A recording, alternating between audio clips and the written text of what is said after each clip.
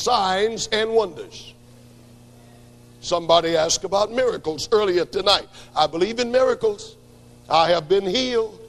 But if your faith depends on a miracle, you have a very flimsy faith. The Bible says in Romans 10:17, now faith cometh by hearing, and hearing by the word of God. Your faith must be anchored to the word of God and not to signs and wonders. For the Bible declares that when this power is going at full swing, he doeth great wonders, so that he maketh fire come down from heaven on the earth in the sight of men. Verse 14, and deceiveth them that dwell on the earth by the means of those miracles which he had power to do in the sight of the beast, saying to them that dwell on the earth that they should make an image to the beast which had the wound by a sword and did live. I'm going to come into that in a moment. The wound that was healed, and he did live.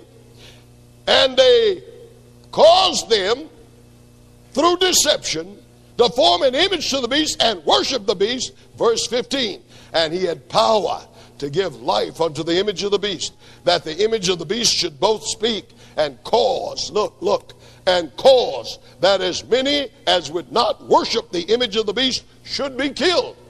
And he causeth all, both small and great, rich and poor, free and bond, to receive a mark in their right hand or in their foreheads. Verse 17, that no man might buy or sell save he that had the mark or the name of the beast or the number of his name. And then the last verse says, here is wisdom. Let him that hath understanding count the number of the beast, for it is the number of a man. Of a what? And his number is 666. That's 666. God is being as explicit as he can to those who will hear his truth. He is enlightening us through these mighty prophecies that are yet to come. A nation shall form an image to the Roman power. It will not be Rome necessarily, but an image. When I look in the mirror, I see somebody, but that's not me. That's my image, and it's just like me. And the nation that will do that would be a new nation that emerges at about the same time the deadly wound was inflicted. Don't worry, we're going to explain it. And the nation that did that is none other, could be none other, than our own beloved United States of America. Oh, but you say, wait a minute.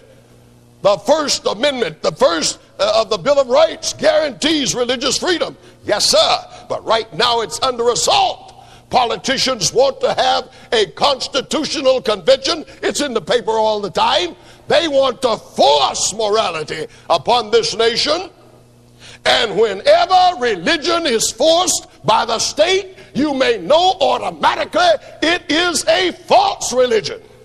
But when they start forcing it under penalty, then they're acting just like that first beast, Rome, which forced their system of morality and killed 50 millions of people during the Dark Ages. The image to the beast will seek to imitate everything that was done by the previous power. Now we ask, where does this second power get its power? Where on earth did the first beast get his? The Bible says in verse 2, and the beast that I saw was like unto a leopard. His feet were as the feet of a bear. His mouth is the mouth of a lion. And the dragon, who? And the dragon gave him. Who is the dragon? And the dragon gave him his power, his seat, and great authority. This first persecuting power that sought to change God's law and that put to death 50 millions of Christians whom they called heretics, this great power got its power and its seat and authority from the dragon. Revelation 13 and verse 2. It's right there in your Bible. How did this happen? In 321, you can write down the notes and check it in your library. In 321, after the severest persecution under Diocletian, Constantine became Caesar in Rome. He was a pagan. Constantine began to see the balance of power shift from paganism to the church. In 321, Constantine passed the first law enforcing Sunday worship. Until then, there had never been a religious law requiring observance of Sunday. It was done first by Constantine, who was still a pagan. 2 years later, in 323 AD, Constantine joined the church. And when the emperor came in, the gates were let open and pagans flooded into the church and brought their festivals and their holidays and their religious ideas, and many of them have been baptized into Christianity. And today we look at them and don't even know that they have no basis at all in Scripture. They are pagan. I mentioned a few of them. I talked about Easter. Now, we celebrate the resurrection of our Lord, and that's wonderful. But a chicken and an egg and a rabbit have nothing to do with the resurrection of Christ. They have to do with paganism and the goddess of reproduction in the springtime. And the church brought them together and said, all right, you heathen, you can worship with us. We'll celebrate the resurrection. You celebrate Easter, and we'll all join together. And they named it Easter. Christmas, it's all right to commemorate the birth of our Lord. I'm very happy at Christmas time. But what has Santa Claus and trees and Yule logs and poinsettias and red candles and balls on the Christmas tree to do with the birth of Christ? Nothing. They are pagan symbols brought in and joined together by the church, a mingling of paganism and Christianity. Now, Constantine did something very soon after he became emperor and joined the church. Rome had been the capital of the Roman Empire for all of these hundreds of years. Constantine got another idea. In order to control both the eastern and western halves of his empire, he decided to move his capital city. He built the city, Byzantium. He named it Constantinople. Have you ever heard it? Constantinople, after himself, Constantine. And he moved the government headquarters over to Constantinople and left Rome vacant. And the papacy moved in and sat on the throne of Caesar. That's why the Bible says the dragon, out of paganism, gave to this power his seat and great authority.